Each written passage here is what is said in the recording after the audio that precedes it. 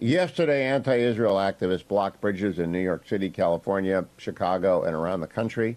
They're pro-Hamas, right? They're pro-Hamas, they're pro-Hezbollah, they're anti-Semitic, they're anti-Jew, they're anti-Israel. I went on Martha McCollum's show yesterday on Fox and was asked about these demonstrators. Cut number 10. Hugh, it's always struck me that the heinous, brutal nature of the October 7th attack was intentional because it provoked an enormous response, right, in Gaza.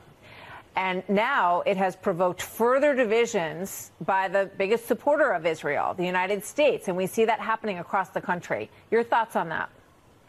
Well, I think it's unwise for people to speak out on behalf of anything to do with Hamas. I think it's unwise for these demonstrators to be showing any kind of support for them because Sinwar is watching from his tunnel and supporters of Hamas are watching from their various redoubts in Gaza. Hezbollah is watching, the Ayatollah Khamenei is watching, and they think they're winning. They don't understand that this is not a representative group of Americans. And more importantly, club appeasement over at the White House, where they're urging Israel not to respond. They're watching, and they are politically scared to death.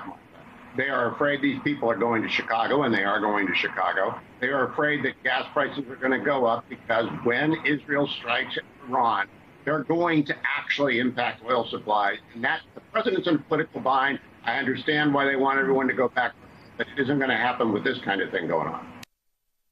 And when I say they're going to Chicago in August.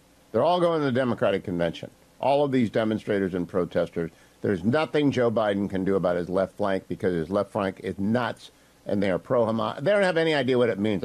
Martha came back to me. Cut number 10. These protesters have a very specific goal. They call out the president, Joe Biden, on a daily basis. They call him Genocide Joe.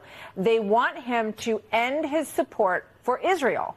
And they are coming out in force. And then I think about the fact that I think it was about 50 members of Congress signed a letter, including Nancy Pelosi, saying that because of what was happening in Gaza, they did not support continued weapons sales to Israel. So is this protest effort, Hugh, is it working?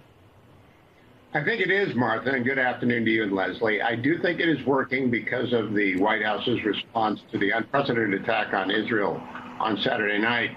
And I do believe the response of the White House was to try and get Israel not to respond, and that's a direct response to this, which is a preview of coming actions, like a long trailer for the Chicago convention the Democrats are going to put on in Chicago in August.